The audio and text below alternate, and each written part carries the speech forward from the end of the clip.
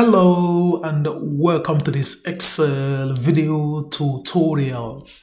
In this video, I'm going to show us how to load an Excel data into a database in the Oracle SQL developer. So let's get started. Now I'm going to swipe over to this Excel file and you can see the data we want to load across.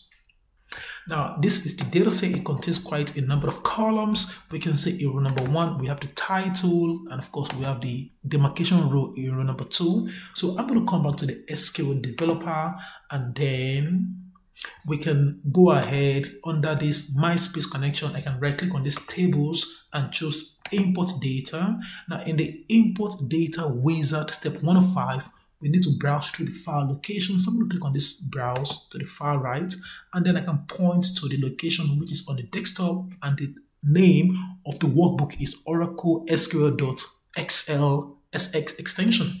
So I click on open. Now in the intermediate dialog box, we can see something here.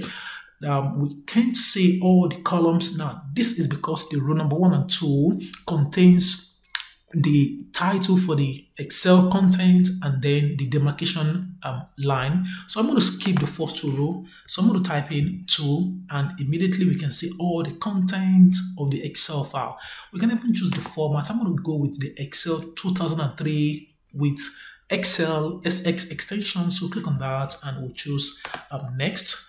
Now in the intermediate dialog box, I'm going to choose or provide a name for the table. Let's call it Excel data.